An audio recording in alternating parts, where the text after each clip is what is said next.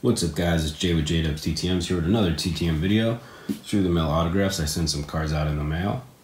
I do pay the postage, and then I pay for the postage for it to come back, hopefully signed.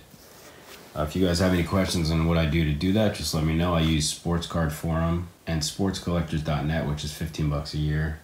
They're both basically the same. You could probably get your money's worth out of the one for free, because it's free more than paying 15 bucks, but do as you please. So 3 returns as normal. I do actually have a non-vintage return today. I'll do that one last. This return is 2 of 2 success plus a letter in 10 days from Oakland, California. Mr. Nate Oliver, no fee, 65 tops on the Dodgers, which I already had this card. And then I saw he was on the Yankees, and I was like, wow, I gotta get him on the Yankees. So here's a 69. He actually looks like somebody I know, like almost a twin, which is kind of freaky, but it is what it is.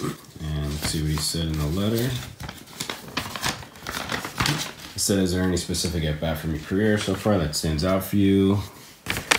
He said, not one at-bat, but 4 at-bats against the Padres in June of '69 at Wrigley, where I had my best career game, or best overall game.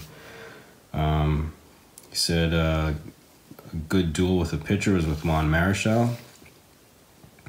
A pitcher he enjoyed facing was Bob Gibson, and they said LOL, but I had some success against him. And favorite teammates, Tommy Davis, John Rossborough, I think, Jim Gilliam, Willie Mays, and Don Kessinger. I did get Don Kessinger back, TTM.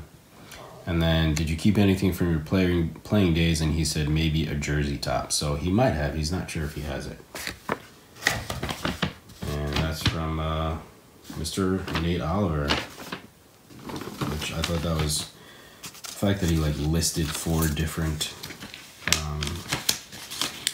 answers to that first question. I thought was awesome. So thank you, Mr. Oliver. Next return is, I've gotten this guy back before. He signed 2 of 3 cards and wrote me a letter, and I think answered questions in my letter too. So this one will take a minute. It's from former Yankee. This came back from Columbia, South Carolina in 28 days.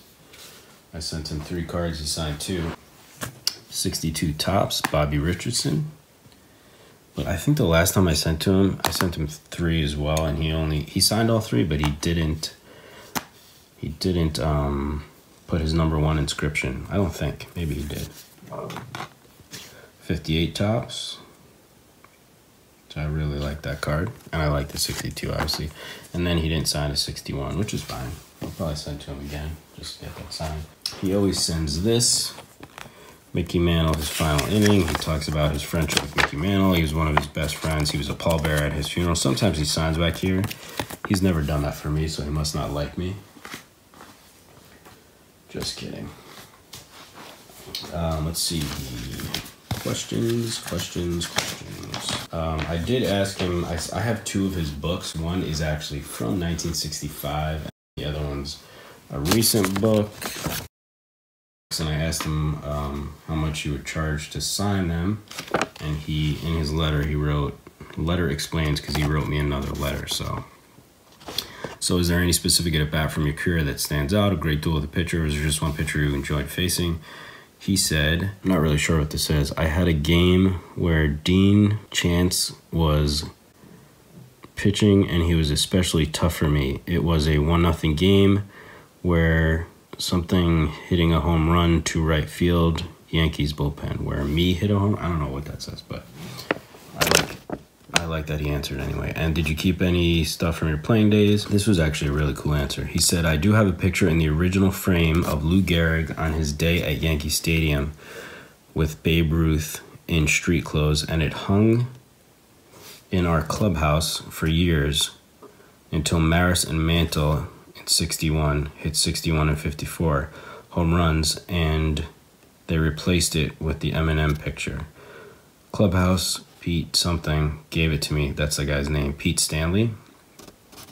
It's a treasure in 63 something, the Lou Gehrig Memorial Award. I won, maybe? I don't know what that says. And presented by his father at Cal University. I think that's what that says.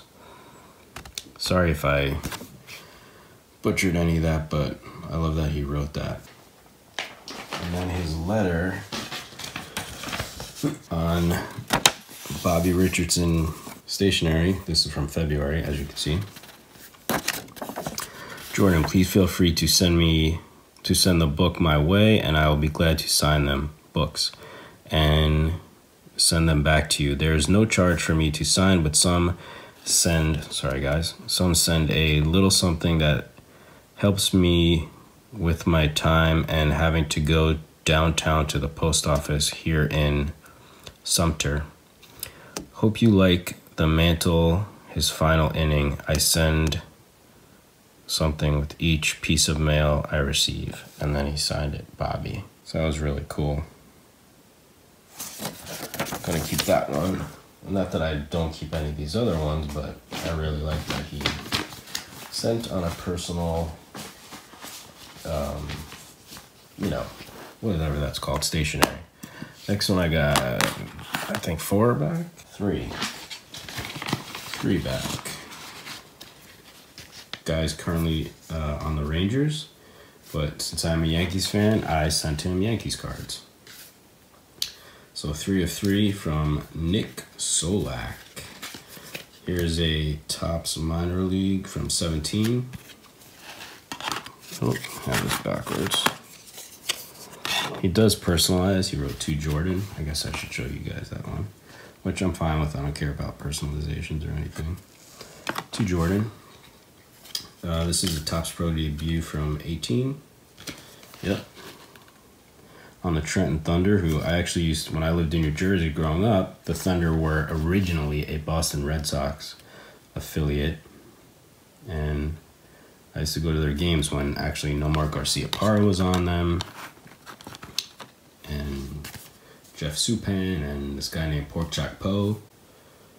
And then the third one is his first Bowman from 16, also with the Yankees.